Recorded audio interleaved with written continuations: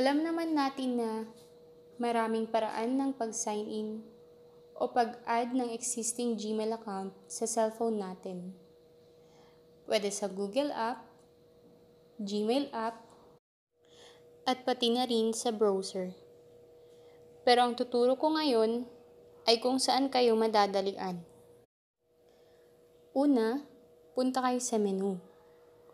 Hanapin niyo yung settings, tapos punta kayo sa accounts and backup. Sa iba, accounts lang ang nakalagay. Click niyo yung accounts, tapos click niyo yung add account.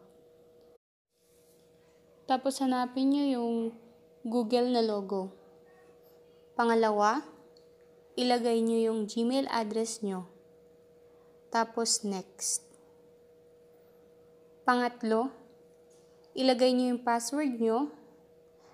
At mas prefer ko na i-click nyo yung mata na sign sa may gilid para makita nyo kung tama yung nilagay nyo. Tapos, click nyo yung next. Pang-apat, basahin nyo na lang yung policy ni Google. Tapos, pindutin nyo yung I agree. Check nyo na lang ulit sa may Gmail app kung meron na.